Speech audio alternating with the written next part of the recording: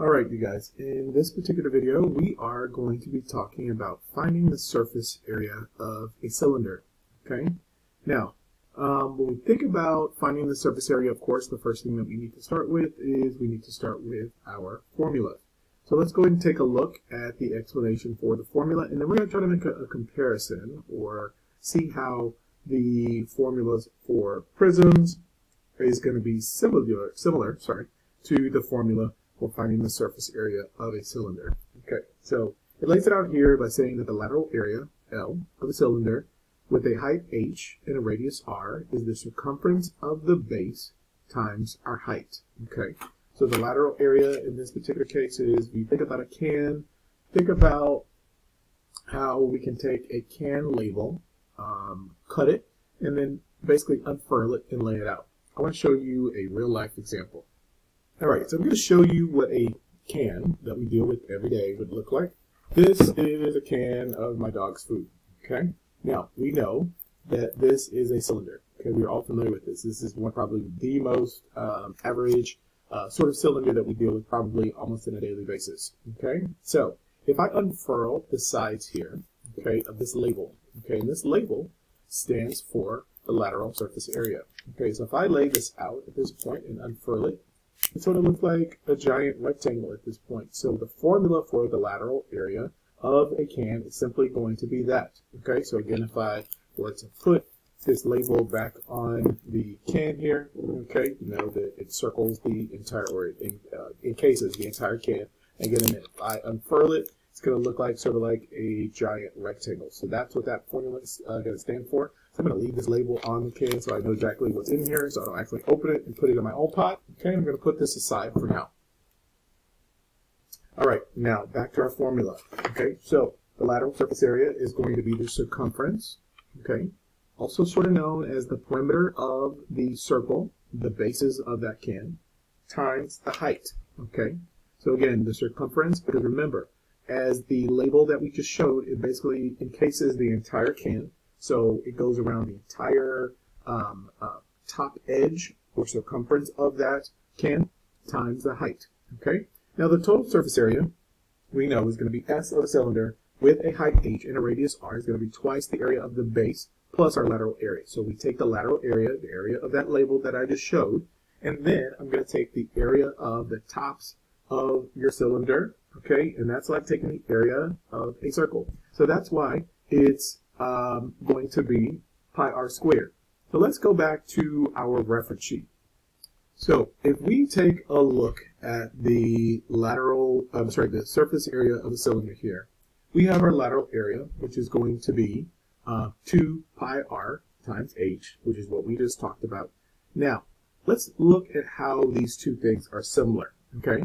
Now, from our prism surface area video, and if you haven't seen that, please go back and look at that. Remember, it's going to start off with 2 times big B. Okay? What are our bases in a cylinder? The cylinder bases, basically, I would find the area of that by taking pi r squared. We know that formula. We've been dealing with that formula for a very long time. Okay?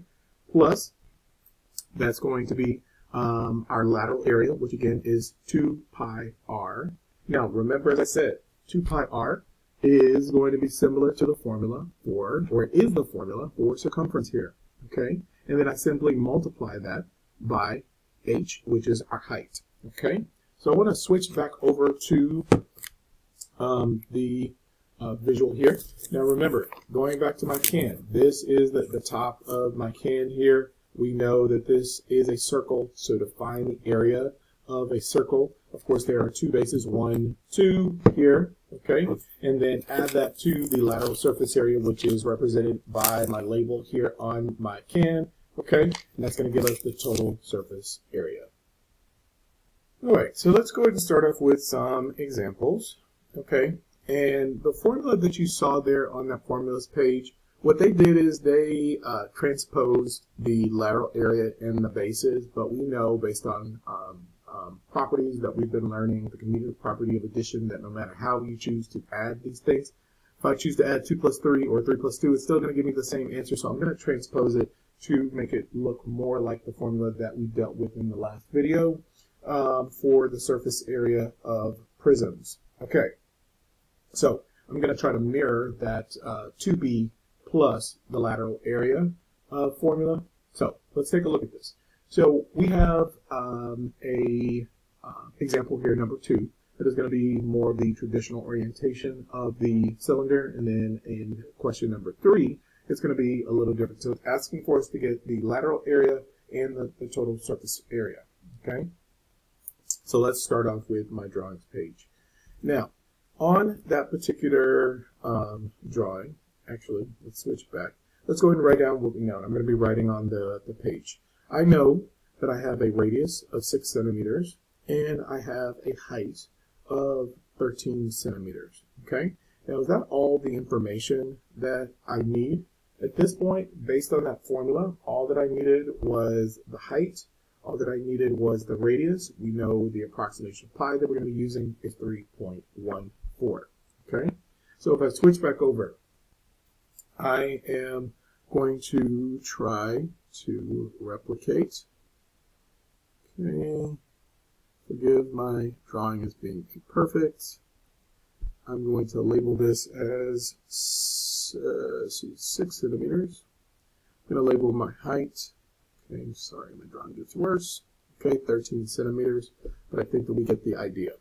So I have my formula here for my bases. We know that the area formula for a circle is going to be pi r squared. Of course, there are 2 bases, so that's what's going to be multiplied by 2.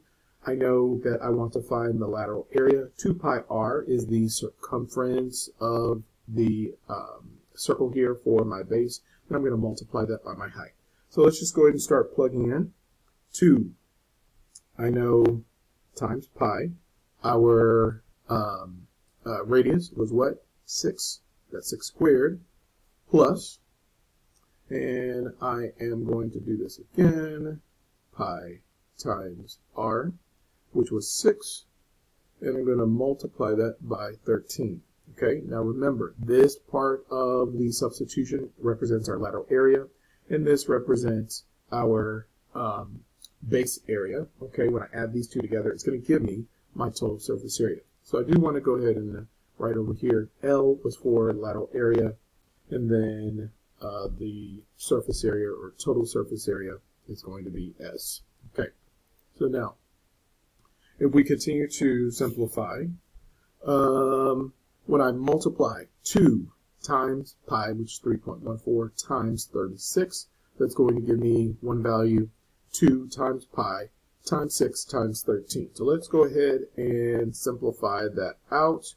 So again, 2 times 3.14 times 36. Okay, and I want to put this in a larger set of parentheses. That's 2 times 3.14 times 6. Okay. Okay, and I'm just trying to separate this so we can see these as clearly as possible. Now, of course, through the power of YouTube, this simplifies to 226.08. Do not round within your steps. You don't round until the end. Okay? Plus, when I simplify this out, multiply 2 times 3.14, that's going to give me 6.28. 6.28 times 6 times 13 is going to give me the number 489.84. Now again, if I want to identify my lateral area in this case is going to be 489.84. Now we're dealing with area and our unit was centimeters, so that's centimeters squared. Now when I add up these two, that's going to give me my S value, my total surface area. And when I add those up, that is going to give me, it's going to give me 715. And I've done these calculations off camera for the sake of brevity of this video. The directions did tell us to go ahead and round to the nearest tenth, so that becomes 715.9. And the total surface area, remember we're still dealing with area, becomes 715.92 centimeters squared. Okay? Hopefully that makes sense. Now, let's see if that means anything different. No, we need the light. Okay. So now, let's look at our second example. Now, our second example was a non-traditional orientation for the cylinder. It was like it was laying on its side. We also have a slight difference in that we need to sort of derive certain things, okay? And what do we need to derive, do you think? What do you see there? Normally, when you have a line that is going straight through our base, when we have that line, that means that that actually represents your your diameter of that circle, of that circular base, okay? So, what do we need, though? We actually need the radius. So, if I have to derive that, of course, I'm simply going to divide it in two. Switching back to my drawings page, and I was drawing while I was talking, okay? So our radius becomes 3.5 feet. The height. Now remember, when you're trying to identify your height, this could be misconstrued as your height for your cylinder. But remember, in a traditional situation, if I were to orient this way, this looks more like the orientation for a traditional cylinder. Another way that I know that 5 feet would be my height is because of the fact that is always going to be parallel to another base. So what I've done here is I've shaded these in, okay?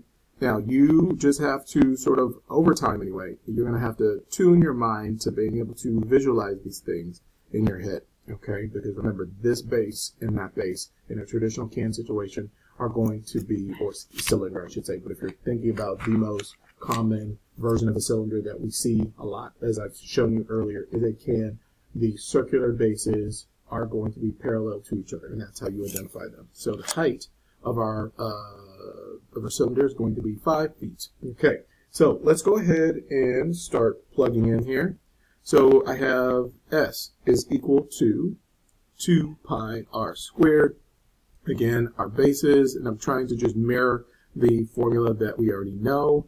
Lateral area is going to be 2 pi r h. Okay, so now I'm going to just start plugging in these things. So 2 times pi times, let's see, okay, 3.5 squared. Okay, I'm recording this video at home, so please do not mind my crazy dog in the background. Okay, all right, so 2 times pi times 3.5 times 5. Okay, now I'm laying these out so we can just see them a little bit better. Now, you might ask yourself, Mr. Moore, why do you keep simplifying these things over and over again? I like to do that because it helps me personally see what I'm doing. Okay, 12.25 plus, okay, so one more time, 2 times 3.5, that's 7 times pi times 5.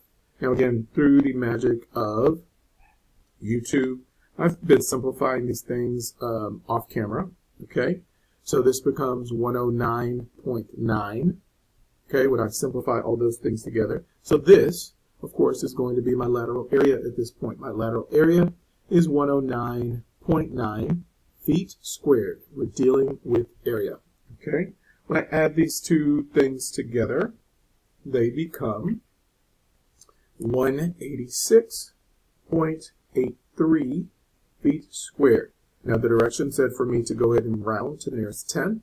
So when I add these two together, this becomes 186.8 feet squared. 186.8 feet squared. Okay, so we have our lateral area, that's just the sides, represented by the label on that can that I showed you earlier, plus my base area. My base area is 76.93 feet squared, so they could probably ask you in a number of different ways, what is the base area, what is the lateral area, what is the total surface area. So we have our example here. Now, as always, if you have any additional questions, please back this video up. You may come to class or to a check-in or tutorial session with a question that I'm happy to answer. And as always, you guys, I will see you soon.